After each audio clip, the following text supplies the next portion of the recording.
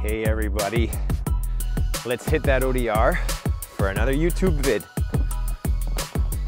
Oh, still a bit bumpy.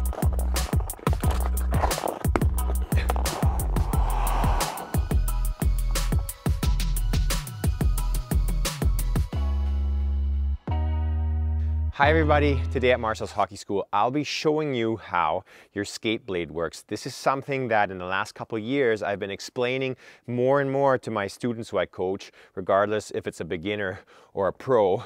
We've been taking the next step from seeing them do something maybe not quite right and telling them how to change their body positioning to the next step, change your body positioning because your blade will then do this and you'll be able to perform the skill better. And I find with a lot of players and skaters, it really makes click. Okay, this is what I have to do with my blade to perform the proper skill, and that's been really helping them. So I'm gonna explain to you what the different parts of our skate blades do and what they are actually used for. Let's get started. So I don't really need the stick for this video. If you're a hockey player, obviously keep the stick in your hand. But I know a lot of you watching the channel just like enjoying to go public skating, and then you won't have a stick in your hand. So I'm gonna put it away. Like I said, if you play hockey, keep the stick in your hand, no big deal. So basically, there are three main parts of the blade. You could go a little further and say, okay, well, there's four, but we'll keep it simple. We'll have the back part of the blade, the mid part of the blade, and the front part of the blade. And obviously there's also mid to front and back to mid a little bit. And we'll start at the back and work our way forwards. So the back part of the blade, or your heel, is designed for turning, carving a curve. I'll show you how it goes. So if I want to come and make a curve this way, then I'll put my weight on the back, especially on my outside foot, not quite as much on my inside foot, but definitely on the outside foot. And the heel is sort of like a rudder. You can see here, when I'm pushing, I'll try to get a few close-ups for you as well. I'm really pushing with my heel,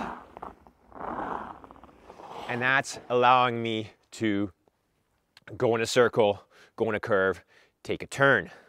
And I find, in fact, a lot of beginners don't really have a problem with this because most beginners stand a little too straight. So I want you to try the next time you're on the ice just to get a feel what part of your blade you're on by changing your body positioning a little bit. So stand up really straight, and I think you'll feel that a little bit more of your weight is on your heels. Now, the more you bend your knees, bend your hips, go forward from the waist, the more you're gonna start leaning forward. And you see as I'm leaning forward, I'm actually starting to glide a tiny bit by myself. So, back part of the blade, the heel, is designed for doing a curve. So here's a look at myself making a turn in slow motion, and take a look at my outside foot. You can see as the skate comes around, all the snow spraying off the back part of the blade. All my weight is on my heel. Mid part of the blade. What's the mid part of the blade for? The mid part of the blade is going to be generally good for gliding, which is very important because if you're skating the entire time through a shift or at public skating, you're going to get tired. So gliding is really important, and we do not want to be standing too straight up or having weight on the heels when I'm gliding, because it just digs completely into the ice. Gliding is more for the middle part of the blade, and I can get on the middle part of the blade, like I just showed you, going a little deeper, waist forward, and you can find that you will feel more weight on the mid part of the blade. So gliding is the mid part of the blade. Now, depending on how your skates are sharpened, how the profile of the blade is, profile is how round the actual complete blade is. Way beyond the scope of this video, your gliding part of the blade might be a little bit more forwards or more backwards, but in general, just think for yourself, okay, if I want to glide really nicely, I want to get on the middle part of my blade. So, question a lot of beginners have, oh, I'm struggling with my hockey stop. Everybody wants to learn how to stop. I have a full video up on that, your problems with the hockey stop. I'll post it up here, but just quickly, hockey stop. Shaving the ice is done more with the mid to front part of the blade in general. So a lot of problem that the beginners have is that they're too far on the heel and their heels dig in, but they cannot shave the ice. So get forward at your waist, bend those knees, get a little bit on the middle to front part of the blade. And once again, a couple of close-ups of me stopping, and you can see where the snow is spraying from the mid to front part of the blade. Don't go on your heels, get on the mid to front part, and you'll be stopping much easier. I'll give you one more tip to that later, but before I go there, let's talk about the front part of the blade. So what does the front part of the blade do? And the front part of the blade is for acceleration. Now, it is a little bit of a fallacy that a lot of coaches still say, okay, when you want to accelerate, when you start, you got to get on your toes and start like this. That is not how you accelerate. But the front part of the blade, regardless of if you're striding or crossing over,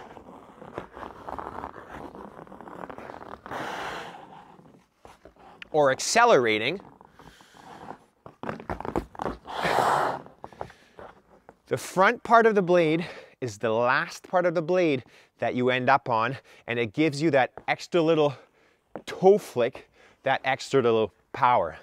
The misconception is, though, that we have to be the entire time on the front part of the blade, and that is really complicated. No, when I am accelerating, I actually hit my full blade on the ice, push off, ankle flexion, and then the last part is in fact made from the toe, and that gives you extra speed, which is why it's extremely important, but you don't want to be running around on the front part of the blade. So I'll try to show you from the back how I'm going to start quickly, so maybe you can get an idea what part of my blade is on the ice at the start of my quick start and how I end up. So let's give it a try.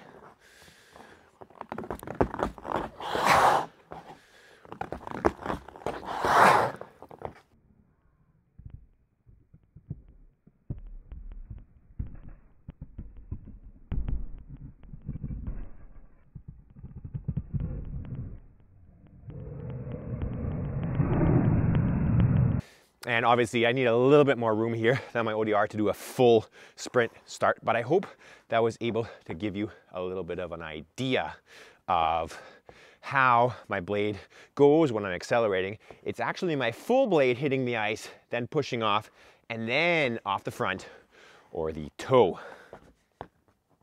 So one final point, and it doesn't have to do with the heel, the mid, or the front part of the blade. It has to do a little bit with blade angle, also how your blade works in the ice. So the more I angle my blade, the more it's gonna dig into the ice, the more I'm gonna be in kind of a rut. And this is good for cornering, but this is a huge problem that a lot of players have if they're trying to stop or shave the ice. Their ankles have such a crazy angle that they can't stop. Or, for example, doing a so-called punch turn, where my outside foot will dig into the ice, but my inside foot needs to shave the ice a bit. Looks like this.